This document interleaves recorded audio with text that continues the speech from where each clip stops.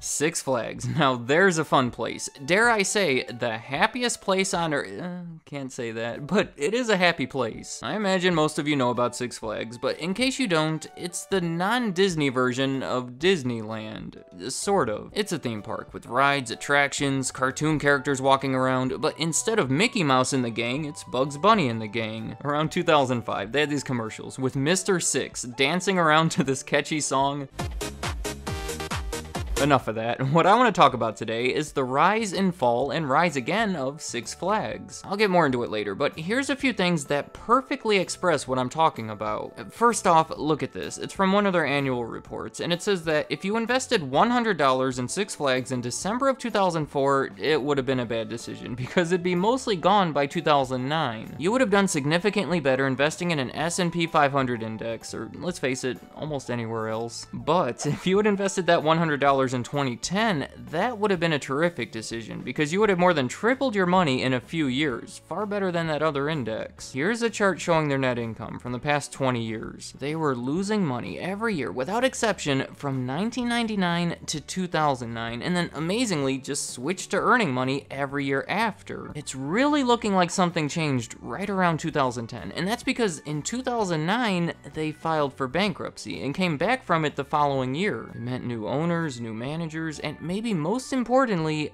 lower debt. By almost any key measure, they're back. So let's talk about what happened. In the late 1950s, this real estate developer named Angus got together with a few partners to buy 7,500 acres of land in Texas with the intention of turning it into an industrial area. Essentially construct a bunch of buildings, have various businesses move in, and make a ton of money in the process. The issue was they had spent all of their money in buying the land and had nothing left to pay for the buildings. Their big idea as to how to raise money was to open Six Flags. Now, I know that sounds completely random, and it sort of was, but it did make sense. They already had more than enough land to build it on, and plus, Disneyland had just opened a few years earlier. It was doing well and setting an example that they could follow, which they did. Over the next year, they took 212 acres of their land in Arlington, Texas, and spent $10 million, $3.5 million of it from Angus personally, to build this theme park. It was actually a theme, somewhat educational even. They called it Six Flags Over Texas,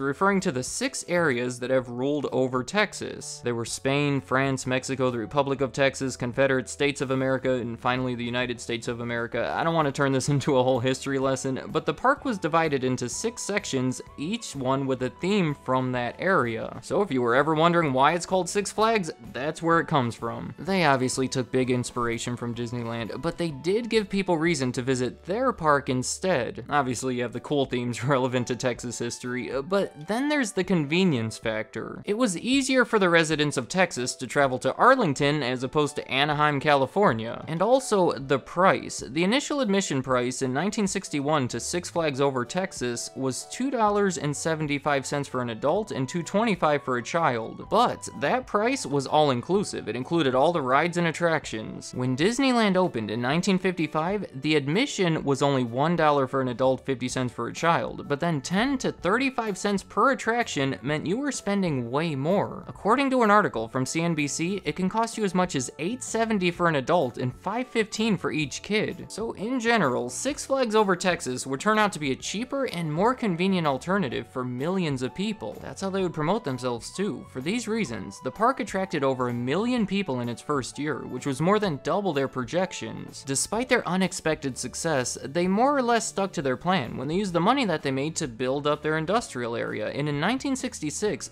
5 years after its grand opening, they sold it to Penn Central Corporation. They had a lot more money to put toward growing the business and opening new theme parks. They didn't waste any time either. The next year, in 1967, they opened the second ever Six Flags in Atlanta and logically called it Six Flags Over Georgia. It had the same concept and theme as the one in Texas, but of course applied to Georgia. By now, I should also mention, there was a lot more happening at these parks. They introduced the first log flume ride, the first steel roller coaster, and as a result of their investment in these innovations, they were able to charge more and were attracting more visitors. When Six Flags Over Georgia opened, they had over 1.2 million visitors in that first summer that were now paying $3.95 to get into the park. These first two theme parks were such a success that they spent the next decade or so opening more of them. In 1971, they opened Six Flags Over Mid-America in Eureka, Missouri. In 1975, they opened Astro World in Houston. In 1978, it was Six Flags Great Adventure in Jackson, New Jersey. And in 1979, they bought Magic Mountain in Valencia, California. At this point, I think we can see their pattern, opening, or in some cases acquiring theme parks in different regions throughout the country and attracting local customers with innovative new rides, cool themes, and reasonable prices. All of that continued, but I want to switch my focus to the ownership of Six Flags, because it starts getting crazy. As I said, it was started by Angus in 1961 and then sold to Penn Central in 1966. They held onto it for a while, building it to the 6 parks that I mentioned located across the country. Then, in 1982, Bally Manufacturing bought it for $147 million.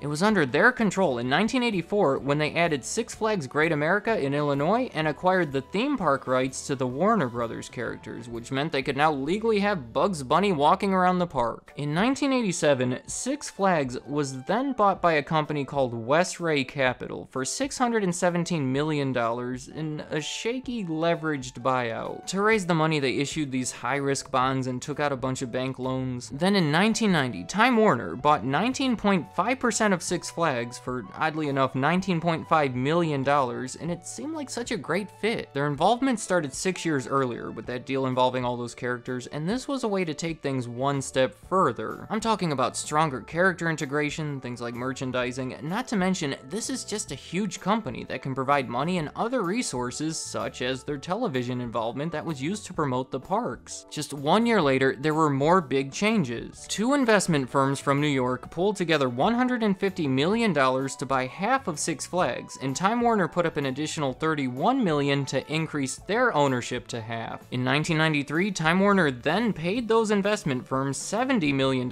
for their half, and we're now 100% owner of Six Flags. Bugs Bunny, Six Flags, the whole thing, they were finally all together under the same company. After this long line of transfers, it seems like this would be the end, but no, we have a few more to go. Just 2 years later, in 1995, Time Warner sold 51% of its share to an investment group led by Boston Ventures for $1 billion.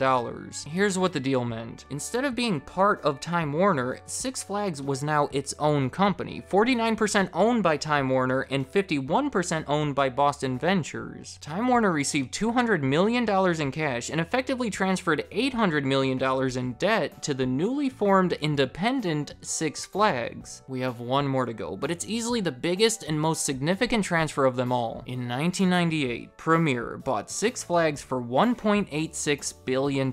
Since I'm guessing you've never heard of Premier, you may be wondering where they came from and how they got $1.86 billion. Well, let me tell you about them. They started in the early 70s as a real estate company, but then in 1981, they bought this rundown amusement park in Oklahoma City called Frontier City. Their initial intention was to divide up the land, build a shopping center, but instead, they decided to invest some money into fixing up the park. The investment paid off, and by the late 80s, they had switched their focus from real estate to theme parks. They got together with all these private investors, had a couple of public stock offerings, took out some debt, and throughout the 1990s, used all of that money to acquire some other theme parks. By 1998, they had 13 of them and were ready to take on the huge acquisition of Six Flags. The deal added 8 theme parks, 3 water parks, the rights to use those Warner Brother characters and DC characters such as Batman and Superman, and the rights to the name. Premier quickly started rebranding all of those various existing theme parks into Six Flags parks. In 2000, they changed their name to Six Flags, all while continuing to acquire more parks. For example, in 1999, they acquired the largest theme park in Mexico. Now let me talk about all of the debt that's tied to this. Back to 1987, that weird leveraged buyout added a bunch of debt. that. Then in 1995, when they became their own company, Time Warner effectively pushed $800 million of their debt into it. That opportunity to reduce their debt was actually a big reason they got rid of it. When Premiere bought it in 1998, they received $890 million in debt from Six Flags and added more in the process, on top of some debt that they had built up from their previous acquisitions. And then, as if that wasn't enough, instead of working to pay off that debt, they actually added to it so they can continue acquiring other theme parks. That's just irresponsible. I'm just saying, isn't Six Flags enough? At the point where you spent almost $2 billion buying it, after buying a dozen other theme parks over the past decade, all resulting in this crushing debt, stop buying theme parks. You've bought enough. Here's a graph showing Premiere's long-term debt over this time. It clearly just shot up with the Six Flags acquisition in 1998 and stayed in that range up until the bankruptcy. The reason they weren't paying it off is, well, as I said, they were still buying theme parks for the next few years, finally started selling some around 2004, but look at this interest expense. They were paying around $200 million a year in interest. I think it's safe to say that's why they never made any money. So in 2009, here we have a company with $2 billion in debt, paying $200 million in interest each year that never makes any money. I would have to say those are pretty big factors in why that stock price dropped. Now, I usually try to tell a story by looking at revenue, but it really doesn't work here. There were so many parks being bought and sold that it makes their sales and attendance rise and fall from year to year, but none of it really reflects the state of the company. They did have trouble attracting people to their parks at various times. I've seen it blamed on the weather, economic issues, exchange rates. I guess you can look deeper into some of those, but I don't think that's where the story is here. These people at Premiere created a situation where sales needed to be unreasonably high to make any profit. And looking at their mentality and what they did with their existing funds over that time, I don't think it would have went toward lowering that debt anyway. I don't think they would have stopped until they actually owned Disneyland, and come on. Let me know in the comments. Do you agree with everything I just said? I know this video had more of a financial focus, but I think that was appropriate. Maybe as a customer, you have some other explanations for the rise and fall and rise again. Maybe it was the rides that got worse or better, the attractions. There was always this debate on whether they should be focusing on teenagers or the whole family. Could be something involving that. Did Mr. Six have something to do with it? I don't know. I just like that guy. So any thoughts about it, leave them in the comments. I'd like to hear what you have to say. Thank you for watching.